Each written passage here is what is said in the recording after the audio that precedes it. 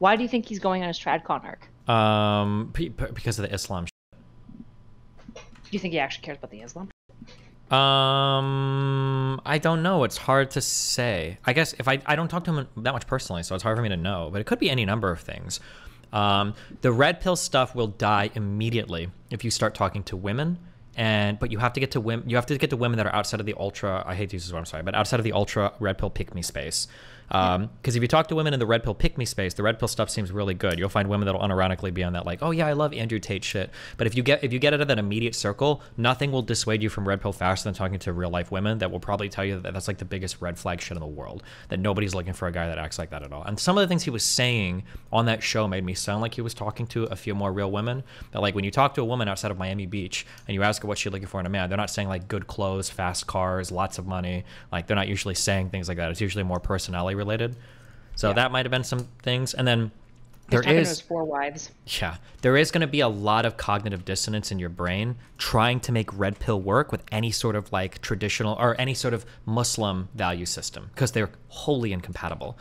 That won't last long. I don't know what people are going to do, if they're going to turn away from the red pill and go the Islam route or what, but that red pill won't survive Islam because they're wholly and fundamentally incompatible. And you saw that with Sneako versus Fresh and Fit. They even made fun of like the TradCon shit, you know?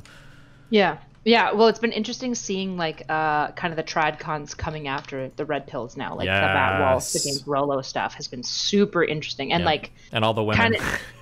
It's super nice to see because it feels like a lot of the red pill is trying to basically be like, no, guys, trust me, we're conservative too. Like and do you think conservatives police their own better more often, or is this just something?